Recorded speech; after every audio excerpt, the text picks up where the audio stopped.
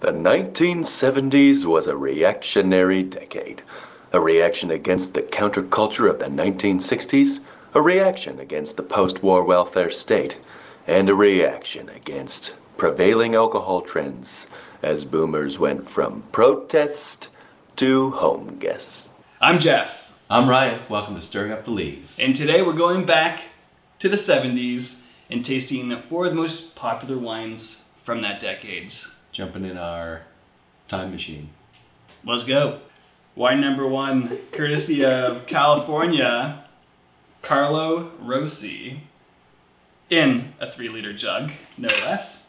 Oh wow, perfect. I like that. It's a great format. We've seen a lot of formats on this show. That was a quality cap right there. Oh god.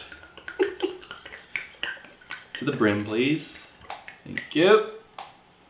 Pour myself a little bit less than that. Actually, could you, yeah, hold my glass. It's not easy pouring these 3-liter jugs, I'll tell you that. Cheers. Cheers. Oh, Jesus. Oh, not the shirt, not my 70s shirt. This is how dinner parties went in the 70s, unfortunately. Oh, yeah. And we're starting with the jug format, and we're starting with the red wine because we're actually going to go dry to sweet on this episode, so a slightly different order. But starting with the jug wine because the 70s saw a transition in terms of drinking trends specific to wine, where post-prohibition in the United States, really up until the 60s and early 70s, the majority of domestic wine was consumed in a jug format. That's sheer volume. You need that. It's about kind of honest, cheap wines. And actually the interesting thing, they're not necessarily altogether that honest either. You know, a lot of these jug brands had what ended up being kind of grandfathered names that today would not be legal. So you had, Carlo Rossi had, or still has actually, Burgundy, Chianti. You know, those are protected geographical names. But yeah, the 70s were kind of the decade of wine discovery in North America. And so wine culture really grew in that decade, really substantially. And people were looking for wines that kind of emulated famous European wines. And that's why you saw the transition in the format. Through the decade, people were transitioning to higher quality wines. And that meant going from that beautiful 3-liter jug to our traditional 750 milliliter bottle. So Carlo Rossi, this is a Gallo brand. Started actually in the early 1950s, but it wasn't until the 1970s that Ernest Gallo decided to make Carlo Rossi into a national brand.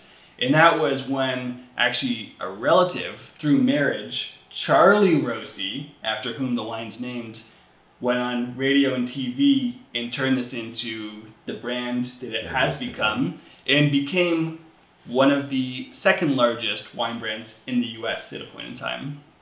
I think that's a similar topic we'll see across all these wines. It's like the TV ads and just the sheer advertisement that was behind these brands is unparalleled to what you see today.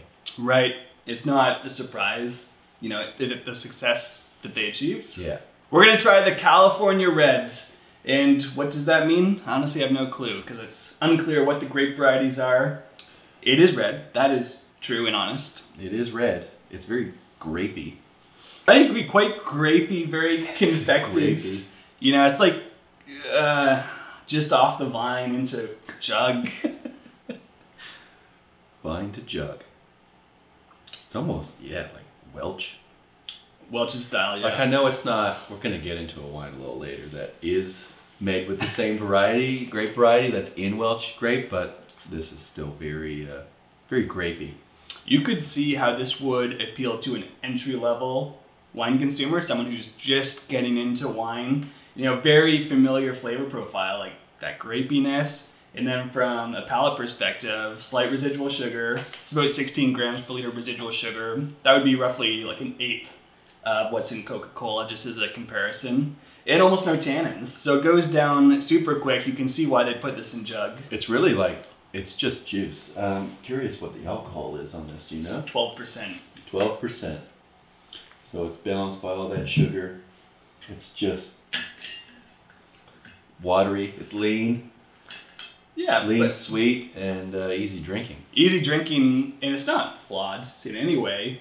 Like maybe if someone put this in my glass, I would drink it. This is like what a kid pictures wine to taste like. Oh yeah. Oh yeah. Just like, oh, it's grape juice with some alcohol in it. Yeah. That's kind of what that is.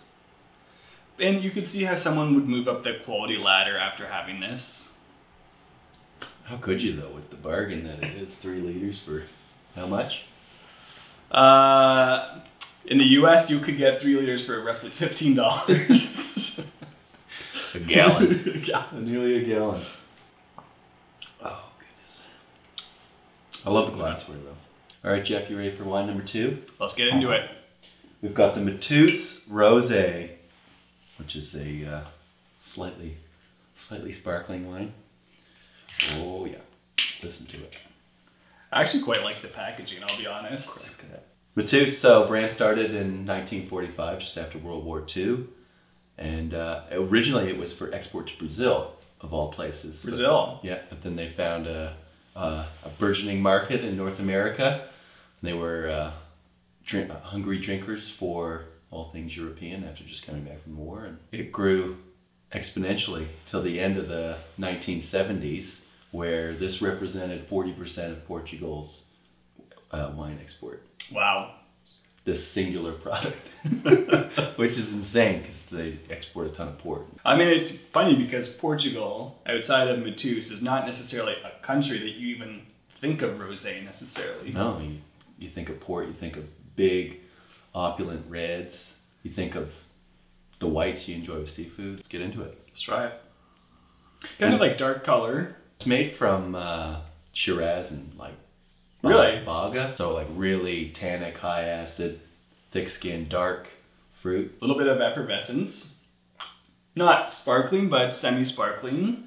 Just gives it a nice kind of freshness and liveliness on the palate. Never had this. This is delicious. I can see. Very light. You know, yeah. the color you kind of think, oh, maybe this is a heavier style of rosé. It's not though. Quite light and refreshing.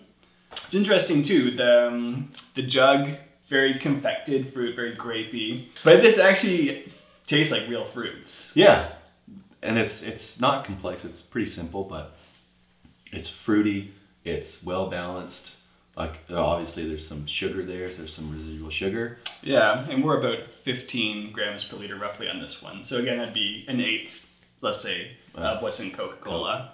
But they've balanced it nicely with the effervescence, and it's just crushable, which is probably why it's sold so well. So given its popularity, there's definitely some fun trivia about this wine. It's a favorite of Queen Elizabeth II. It was stockpiled in Saddam Hussein's private cellar. They were looking for weapons of mass destruction and they found Mateus. Like Andre the Giant, supposedly it was reported that he drank like 6 bottles of this before a match. Wow. It's in Elton John's lyrics. It's seen a lot of people's dinner tables. And it's still on shelves today. And you can see why. I think it's a quality product. All right, Jeffrey, wine number 3. Well, you know, the 1960s and 70s were known for their kind of bold, psychedelic colors. So much so that even nuns went from black gowns to blue gowns. And that was where the name Blue Nun came from, supposedly. Are you serious? No, that is complete fabrication. Apparently, when the label went to the printer gaffed and the robes ended up blue, and hence the name Blue Nun was born. Oh, perfect. But this is a wine that dates to 1921, was rebranded in the 1950s with the slogan, "Right for every meal." And I think we talked about the fact that you're in that post-war period where people have a bit of confusion, and almost like today, people are scared of wine. Like, oh, when do I drink it? How do I drink it? And so Blue Nun comes out and says, well, just drink it. Just drink it with anything. And great marketing. It worked. And so much so that into the 70s, they got into radio ads with Stiller in Mira. So if you know Jerry Stiller, Ben Stiller's dad, they were advertising this. Rest in power, baby. Yes. And it worked because by the 1980s, this was selling over 1 million cases a year in the US alone. Well, let's give it a go. Let's jump into it. I've never had this. So, there's a common theme in this show. I've never had this. I don't know if I've had this, to be honest. It is a blue bottle. It's a blue bottle. The wine's not blue, though. It's not a blue wine, which is relevant now. Probably wasn't relevant in the 70s. It's hard to swirl in these crystal glasses. As beautiful as they are. So this is from Germany. This is from throughout Germany. It's not from a specific region. And it's from the Rivaner grape, which is actually just a renamed, or a new name, I should say, for Müller-Thurgau. Oh, that wasn't a sexy enough name for them? Well, it's interesting because there was a negative connotation to it, or? Part of the success for Blue Nun was overcoming just how scary German wine labels are. And I'm not just talking about that crazy Gothic font. It's not easy to understand what you're really reading on the label. So right. Blue Nun simplifies that, and I guess Rivaner's the logical extension of just take anything German off the label. But Müller-Thurgau is known for its bulk production, largely grown in areas that are poor quality sites where maybe Riesling can't thrive necessarily. Right. Not picking up a whole lot on the nose, but the crystal doesn't necessarily help. It's, you know, citrus. Citrusy, yeah. Maybe a little tree for apple-y, peary type of thing, but very simple. Not overly ripe, not overly complicated. Again, you have a little bit of effervescence, just kind of like slight sparkle there, which gives it a nice kind of liveliness and freshness. Citrus fruit, and just like everything so far, easy drinking. You know, this is actually only 9.5% alcohol, so it's something that you could smash back pretty easily. That's very sweet. And probably the Blue Nun that we're tasting today isn't like it would have been in the 70s. You know, supposedly it's gotten a little drier over time, although this is still 30 grams per liter of residual sugar. Apparently it's drier than what it would have been back in the day. And part of that is ownership change. Was sold in the 90s, new owners who kind of rejuvenated the brand in a sense. And so now we have, you know, the traditional kind of Blue Nun Rivaner, also known as authentic white in some markets. But they have a Riesling, and they also have a 24K gold sparkling wine, which is a lot. So they're very much aiming for a millennial crowd, I would say, a younger crowd, which is interesting too, because we think of these wines from the 70s, how they haven't aged, are relics of the past, but that's really not true at all. They are keeping up, have strong sales still, and are adapting their marketing strategies to a new demographic. Right. That's disparate from the other wines that we've tried, because the wines we've tried so far, and another one that's coming, kind of built these massive brands. It was like the foundation of where they started, and it's still the same ownership, the same family, or the same corporation. And it's interesting too, because like some of the other wines, this had its imitators as well. And Black Tower would be the obvious one. You know, definitely growing up, my grandparents always had Black Tower. Black Tower was around on the dinner table. But that same style in terms of light, slightly sweet, lower alcohol. But I think overall, if I was to summarize this wine, if I thought of, okay, what's a generic white wine? This almost comes to mind. Yeah. You know, I could taste this like, yes, that is the generic white wine. And generic it is. But perfectly drinkable. Don't pair this with everything. For me, I mean, it's stereotypical, but this is spicier food, arguably. Would I pair this with any sort of meat? Absolutely not. All right, wine number 4, Jeffrey. We're jumping into the pride of Canada, Baby Duck. I'm excited. Oh yeah. Let me get into this. Actually, I love the crystal, but maybe let's get a proper wine glass for a wine of this caliber. This is a different caliber level, that's for sure. Oh yes, I love this. Colored stem, everything. Okay, so Baby Duck was the foundation of a corporation called Andrew Peller Limited. The largest, look at that, I've never seen that in my life. What's happening right now? It's a plastic cork with some sort of weird wire hood. And so this wine was kind of modeled after the Mateus that we had earlier. Okay. So there was a company, another Canadian company called Bright's, and they had this wine called Bright's Winette that you could get a 6-bottle pack. And, you know, André was his name. Andrew thought he could do it better. So he introduced Baby Duck. And Americans will be probably familiar with the wines called like Cold Duck. This is where this got its name, Baby Duck. Oh, it's just a direct ripoff. Oh, direct ripoff. But then even after this one got its popularity, there was other Canadian imitations like Canada Duck and Love a Duck and Funnel Duck. It's just... So why the obsession with ducks in the 70s? Okay, so I looked into this, the etymology behind Baby Duck, and it is absolutely absurd. So there's a tradition in European... Okay. Interesting color. In the European culture, that at the end of a night, at the end of a party, you take all the dregs from the wine bottles and you put it all in a bowl together, and you call it, in German, you call it the Kalte Ende. That sounds like a drinking game in university. Yeah, well, it is for sure. Which means the cold end in English. And supposedly somebody thought that sounded like cold duck. Cold duck. I'm assuming they had finished the bowl of cold end in order to make, like, I don't see how you'd ever get cold duck from that. But anyways, that's where Baby Duck came from. And obviously that's kind of an ironic wording because a baby duck is called a duckling. But not as ironic as the wine called Baby Duckling, which is just redundant. Right. Another Canadian wine. Oh my God. I have had this wine before. Wow. So this is a Rosé sparkling wine. Lowest alcohol we've seen. What's this? 7%. And probably the sweetest we've seen.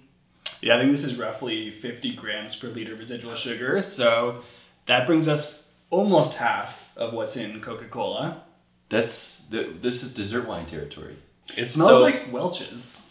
Well, there's a reason it smells like Welch's, because one of the predominant grape varieties in this is Concord.